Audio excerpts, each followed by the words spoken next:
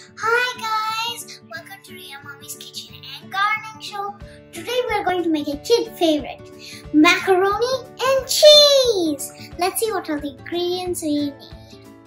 Heavy whipping cream and milk, macaroni, cheddar cheese and mozzarella cheese, all-purpose flour, Italian herbs and garlic powder and butter. Let's get cooking. Cook the macaroni as per the instructions given in your packet. Now, we're going to put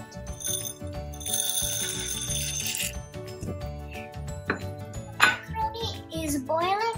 Let's make the macaroni and cheese sauce. Okay, now we're going to melt some butter onto this pan.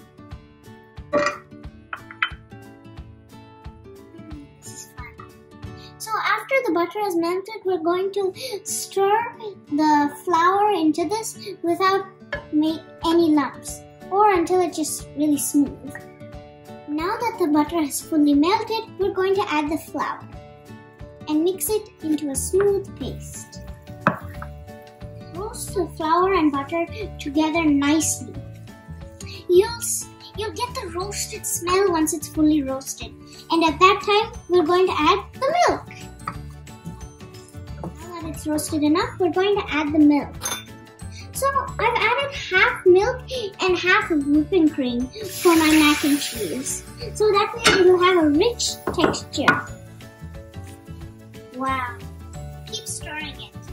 Make sure it does not burn at the bottom. Make sure you keep stirring continuously so that way there aren't any lumps, and scrape to the bottom so that way it does not burn. As you can see here, it's slowly getting thicker as we stir. Now that it's thickened enough, we can add the salt, garlic powder, and our herbs. Let's stir them in.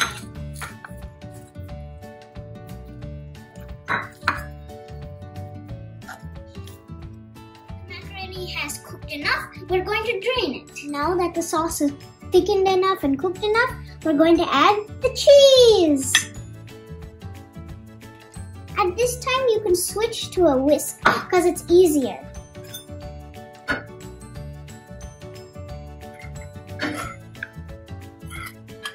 keep stirring until all the cheese melts into the sauce.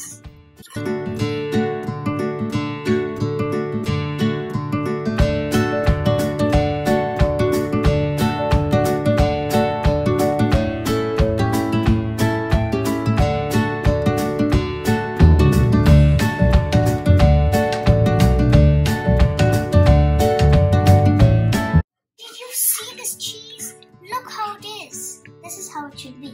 Now we can add the macaroni. Just in here. Mix it nicely into the sauce. Wow, did you see the macaroni? It looks so delicious. Now our mac and cheese is ready, but just to give a little flavor pop, I'm going to do one final step. Okay, so now transfer the macaroni and cheese into a bowl like this.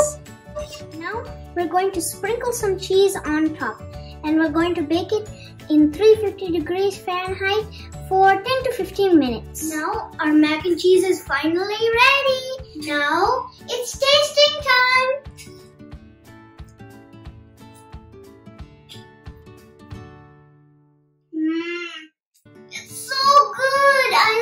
It.